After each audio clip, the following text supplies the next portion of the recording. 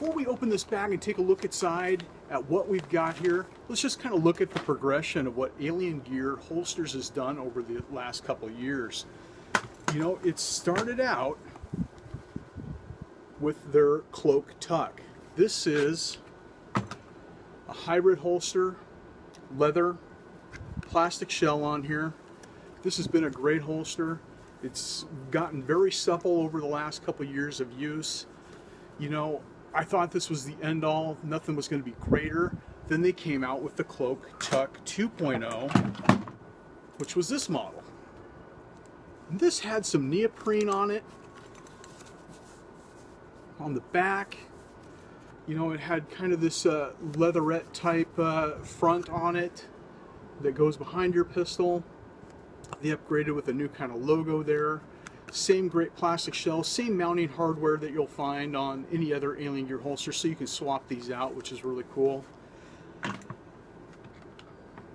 know, and I also have this one that's another original Cloak Tuck they used for little 1911. And then probably the one that I get the most use out of is this one. This is kind of their outside the waistband concealable holster. And, you know, I use this one when I'm out in the woods.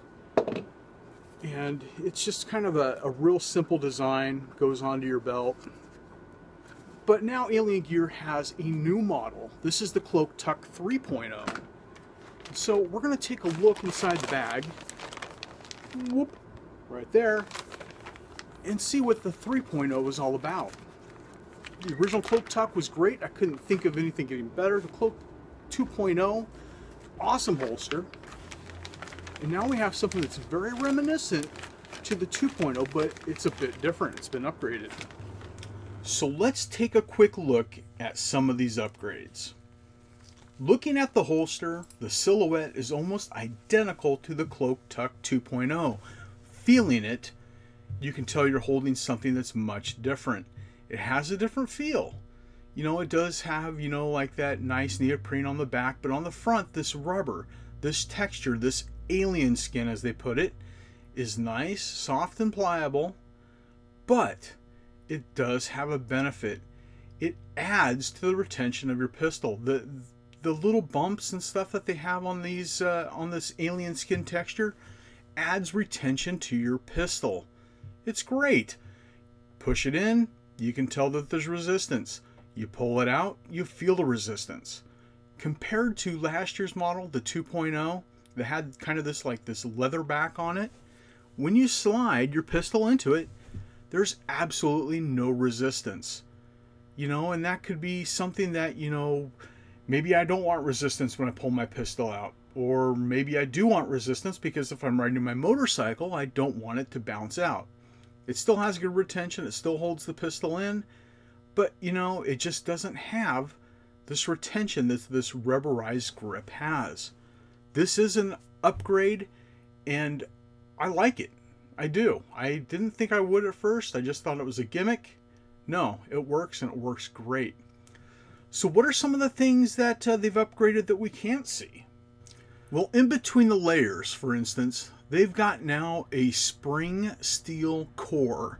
This spring steel core, you know, you don't notice it when you're wearing it, but, you know, if you push on the back side of it here, you'll notice that there is a rigidity that the Cloak Tuck 2.0 doesn't have. This has like a plastic core on it, and look how flimsy that is. It just kind of flops around. Having that spring steel core helps hold your pistol into place.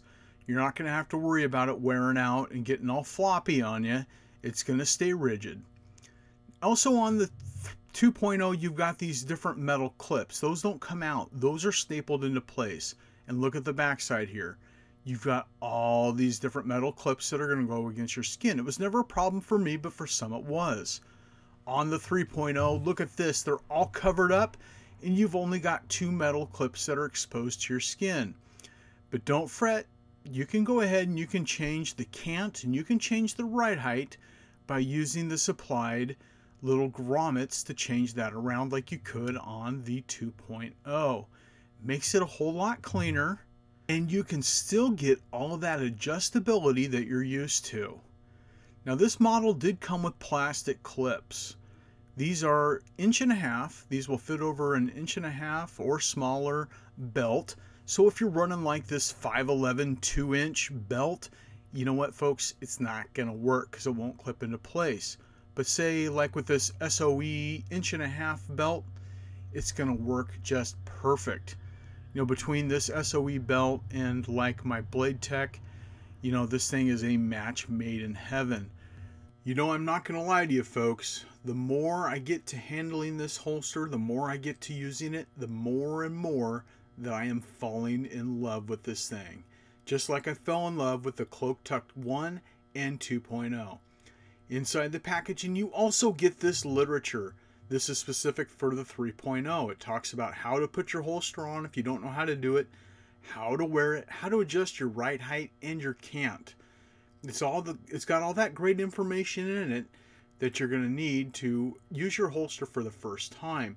Also included, you get the ironclad triple guarantee. This has got their 30-day test drive, their free shell trades, and their forever warranty. It was this forever warranty that drew me into this company for the first time when I purchased my original Cloak Tuck 2 years ago. And you know what? With the shell trades, it couldn't be easier. You know, I sent it back to them. I put a note in there, said, hey, I want a 1911 shell. And I sent them my 226 shell, and they sent me that new one. And it will work with my new Cloak Tuck 3.0 if I want. This ironclad triple guarantee is definitely worth the price of admission, folks. If you're worried about not liking your Alien Gear holster, you know what? They will refund your money. You know, when I first got this holster in the mail, I got to looking around and I said, hey, where's my big bag of extra parts? You know, with all other holsters I've ever received from Alien Gear, I always got a little baggie of parts. You know, this is the baggie. This is the baggie I've always got. It's got all these different little rubber spacers. It's got screws. It's got Allen wrenches. And on this one, I got this thing. I got a green plastic thing with an alien on it. But, oh, look! I flipped it over and quickly realized they are now including the extra free spare parts in this clever, cool packaging. You not only got all your screws here, but you've got your Allen wrench there that clips into place. You flip it over. All these little rubber doodads, those are your spacers. They're all in that alien cool green instead of black, and you get this little rubber alien pendant earring thing that I don't know what I'll ever do with, but it still looks cool, and it's rubber just like everything else. But hey, what a cool little marketing ploy. That thing is just great. It'll stick around forever.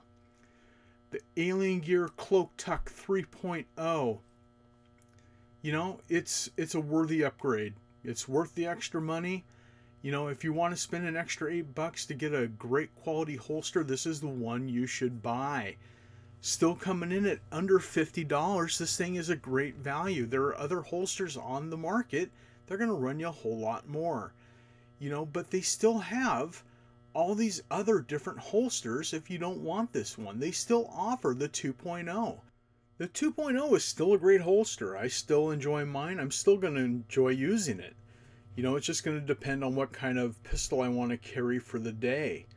And they still have in their original lineup, they've got the original Cloak Tuck. This is their original hybrid plastic shell with their leather backing.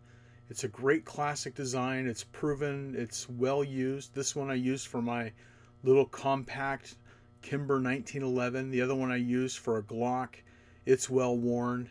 But you know what? This 3.0 I think is going to be my new go-to.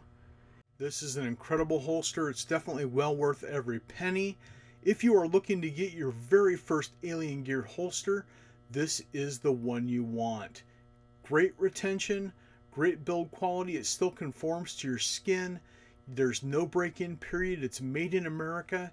It's great quality. You got the ironclad triple guarantee. You cannot go wrong. So the choice is going to be up to you. You know, what's going to be your personal preference? Is it going to be something that you can wear on the outside of your waistband that you can cover with a t-shirt? Is it going to be something that has a leather backing that you can wear against your skin? Is it going to be this 3.0 with this new alien skin technology? But you know what? They feel so good. It's almost like a fine Italian sports car. When you sink into the leather seats for the very first time and it just kind of conforms to your body, that's how these Alien Gear holsters feel. Just like an Italian sports car. So anyway, hopefully you found this video to be a little bit insightful and a little bit informative. If you have any questions or anything about Alien Gear holsters, don't forget to hit them up personally. Otherwise, I'll just probably give you my biased point of view. Thanks for watching. Stay safe. Shoot straight. Catch you on the firing line.